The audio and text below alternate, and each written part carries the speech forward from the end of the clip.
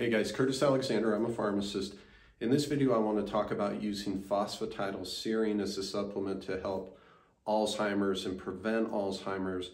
And so in this video, I'll talk about does it work, we'll look at the studies, and at the end of the video, I'm going to kind of give you my general recommendations on the information and what I think. So hopping right into it, phosphatidylserine, which I'll just refer to as PTS right now, it's an actual lipid that is already in your body, particularly in the inner surface of your cell membranes, and it's found in very high concentrations in the brain, especially in the myelin sheath. So this becomes very important in some of these neurological conditions that we see, and also with Alzheimer's.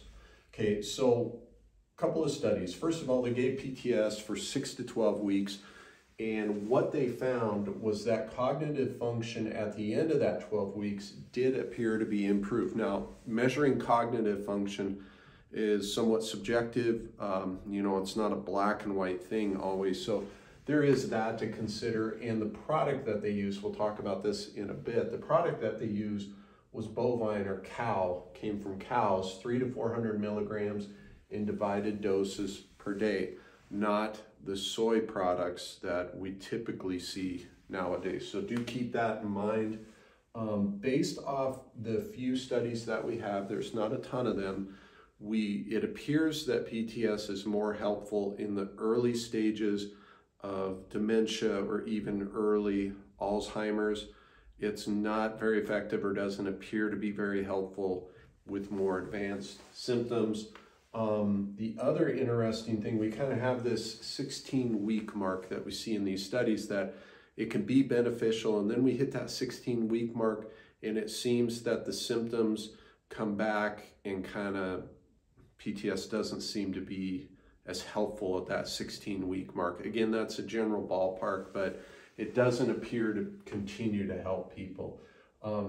Jumping back to the soy products, like I originally said, the original products that seemed to be helpful were derived from cows, but of course years ago there was concern over mad cow disease and if we're going to get that into the products, and so they kind of moved to these soy and cabbage based where they're deriving PTS, which to me, I really don't know if that's going to be as effective. I'm not a fan of soy products to start with, but even if throwing that out, my personal feelings about soy, I don't know if those PTS products, since they're coming from plants, are going to be as effective as ones that were derived from other mammals. So keep that in mind. Lastly, blood thinning effects. PTS can, we believe, cause kind of a thinning of the blood. So if you're on warfarin, any sort of bleeding disorder, you definitely want to keep that in mind. So the bottom line for me is, yes, I do think it's promising. But again, I have some concern about the products that are available on the marketplace.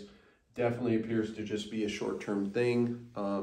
I wouldn't expect it to be a long-term fix for anybody.